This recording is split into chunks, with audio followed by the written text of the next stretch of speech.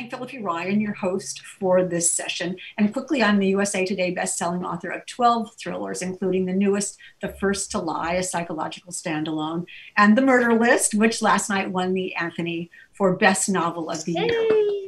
Let me introduce our fabulous authors to you now. Christina McDonald. Christina is a USA Today bestselling author of Do No Harm, Behind Every Lie, and The Night Olivia Fell, which has been optioned for television by a major Hollywood studio. Originally from Seattle, Washington, she has a master's in journalism from the National University of Ireland, Galway, and now lives in London with her husband, 2 sons, and their dog, Tango. We also have Ausma Zehanat Khan. Ausma holds a PhD in international human rights law with a specialization in military intervention and war crimes in the Balkans.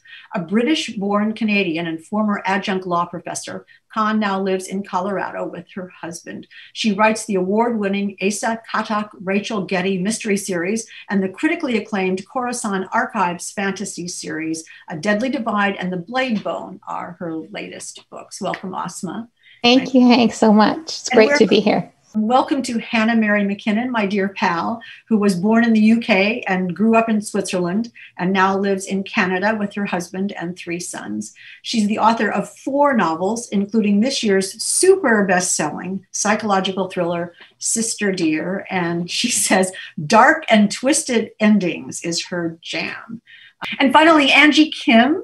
Hi, Angie, the author of the international bestseller and Edgar winner, Miracle Creek, named a Best Book of the Year by Time, The Washington Post, Kirkus, and The Today Show. A Korean immigrant, former trial lawyer, and mother of 3 boys, she's a contributor to Vogue, the New York Times Book Review, Washington Post, and numerous literary magazines. So welcome all. You can see that we have such a stellar array of authors here today, and I can't wait for you to meet them all. So quickly, before we break into the breakout rooms, we're going to play a quick game of 20 or so questions. The back room has these special cards with questions. I totally want those cards. They're like playing cards. They're awesome. Okay, for you, Ausma, what have you learned about yourself from being a writer? I have learned that the single thing that motivates me most is the absolute terror of a deadline. This book must be done by such and such time to get out on the proper publication date. So that's been a salutary lesson for me. I've always been very deadline driven, and really, I've been writing 2 books a year for the last 5 years.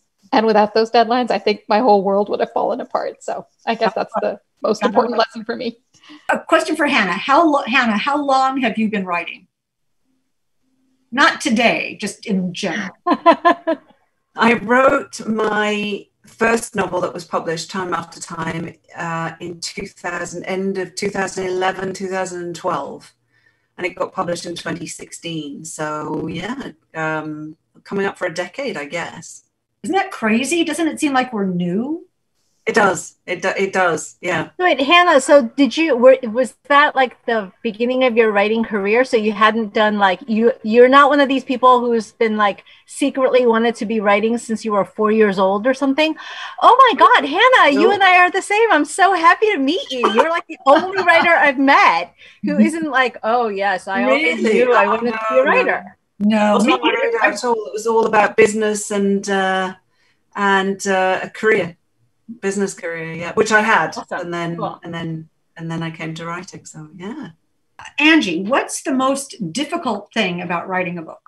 Oh, actually writing, for sure. I don't like writing. I'm not sure how I became a writer when I don't like writing. I of course I love writing in one way. But I find it very, very difficult, and I'm really, really slow at it. And the most difficult thing is resisting the temptation to procrastinate, which I am like, if there were a world champion of procrastination, I am positive that I would be in contention. And so it's just really, really hard. Once I've written something down, I love editing, and I think that that's my strength. But actually writing something, I'm just like, oh, I don't really know what to do. So, Christina, when do you feel the most creative? When do you feel the most creative? I think naturally I feel the most creative first thing in the morning. I can write in the evening if I have to, and I quite often do because I have kids and they have to get to school, and then I have to do dinner and all that stuff. So I do sometimes write in the evenings, but most naturally it's best for me to wake up with a really fresh mind that isn't clogged by all of the stuff that goes along with being a mom and working full time and, you know, just life, you know, even commuting, even the commute to take my kids to school, it just clogs my mind with like just stuff. And so I feel if I could just roll out of bed and have a cup of tea waiting for me or coffee and like be at my desk, that would be the best. So I think first thing in the morning. You all are terrific, and we could do this forever, but let's talk about each of you has brought a book that you want to recommend, because as we know, we all need to have our to be read piles get even higher than they are. So Hannah, what book are you recommending? I have Little Secrets by Jennifer Hillier. Oh, I love that book. It's brilliant. It came out in April. So this year. So it's about a woman or a couple, and their 4-year-old boy, Sebastian, is taken at a Christmas market by a guy dressed in a Santa suit, which must be just the most evil thing she could have thought of. And it's a year later, and Marin, the protagonist, she finds out that her husband is having an affair with a younger woman. And she decides that that's a problem she can fix. So she hires a hit person to get rid of her. As one does, right? Ausma, how about you?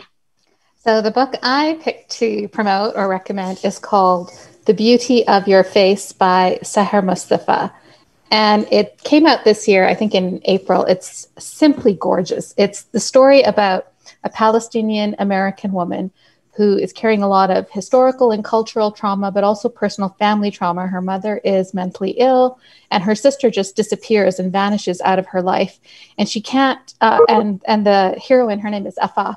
Afaf can't find her feet. She can't find any solid ground in her life. She's lost, she's struggling, she's self-hating. But then she finds this sisterhood of women and this community who help her build herself back up. She finds a wonderful man to marry. She becomes the principal of an Islamic school in a suburb in Chicago. And then there's a school shooting in that school by a man with white supremacist leanings. And he's this unnamed character. And he comes into the school and he starts shooting the girls that she loves and so on. And it's just so rare to see a story about Palestinian American life that brings in all these beautiful, intimate aspects of Palestinian culture and history, and then talks about these very current and pressing political issues of racism, our polarized politics, Islamophobia. So it's just gorgeously written. The Beauty of Your Face by Seher Mustafa. Angie, what about you?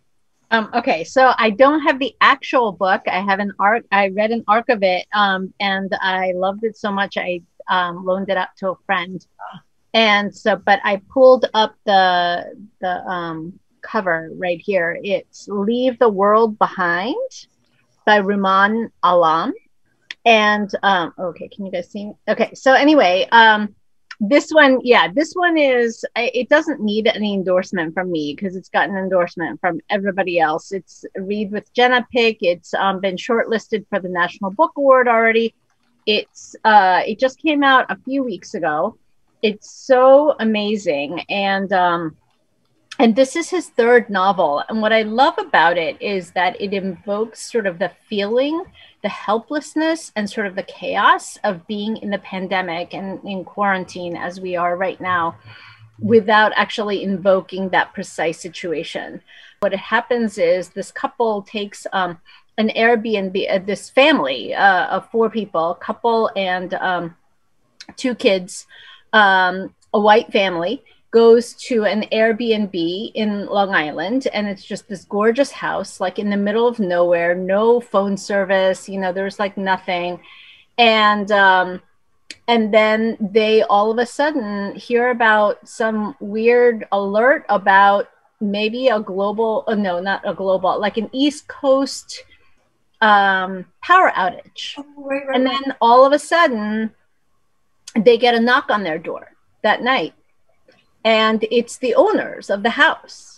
And they're a Black couple, an older Black couple. And, you know, the white family is sort of thinking thoughts like, oh, I didn't realize this house would be owned by a Black couple. And so it's got lots of sort of racial tension and assumptions and really great social commentary that makes you think.